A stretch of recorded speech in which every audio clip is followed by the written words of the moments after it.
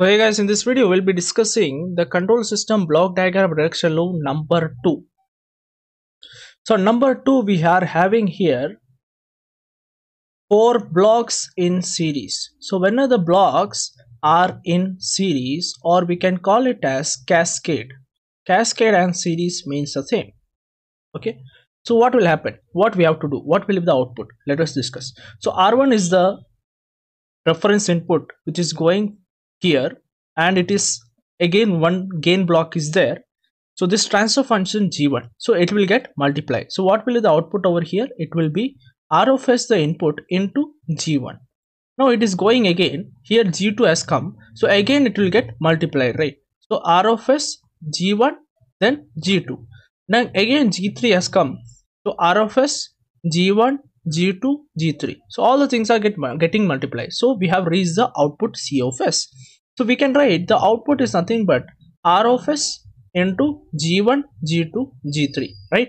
Or in other words, we can say just shift r of s downwards, that is nothing but bring it to the left side, equal to g1, g2, g3. So all the blocks are being multiplied. Observe carefully, it is being multiplied. So in this law we can say that whenever the blocks are in series means directly connected to each other. So whenever the blocks or whenever the transfer functions are directly connected to each other, so we can say that it is in series, and we have to just multiply the blocks in order to get the output. Okay, so this we can represent like this: r of s input, one block is there. So these 3 blocks were there. Now it will be reduced to one block which is having g1, g2, g3 as the transfer function. Output will be c of s. So this has been simplified into this simpler version, where whenever you see the blocks in series, you have to just multiply. Okay.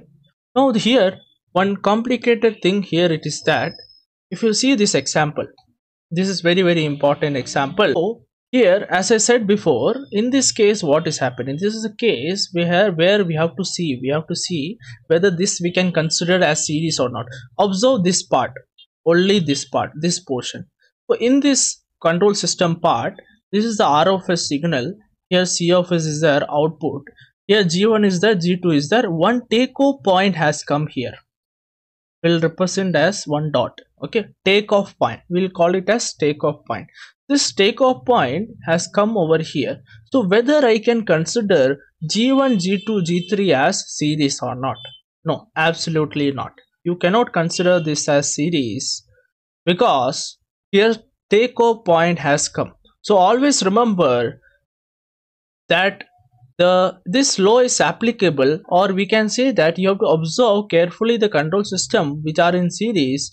There shouldn't be any takeoff point, or we can say that summing point also. So if you observe one control system where r of s is this thing, input signal, here g1 is there. Observe here one summing point has come, then g2, then output.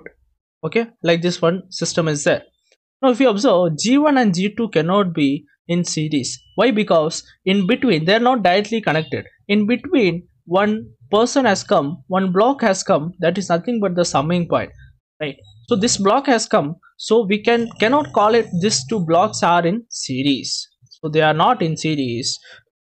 Okay, so in series case, always remember, if takeoff point or summing point is there between the blocks, so we cannot call that 2 blocks as in series.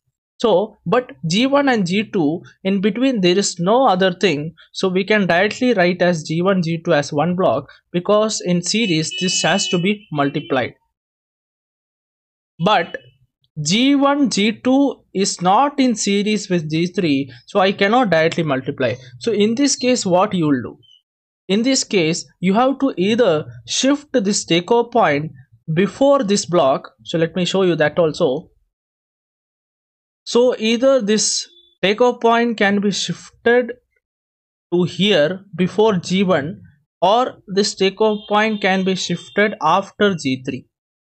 So if I shift before g1, it will be like this. Takeoff point is here, then g1 will come, then G2 will come, then G3 will come.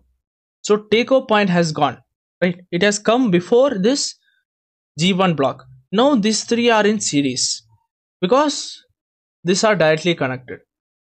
What happens if I shift this takeoff point to the right side? So what will happen? R of S is the input, G1 is here, G2 is here, then G3 is here. After this, the takeoff point will come, then the output.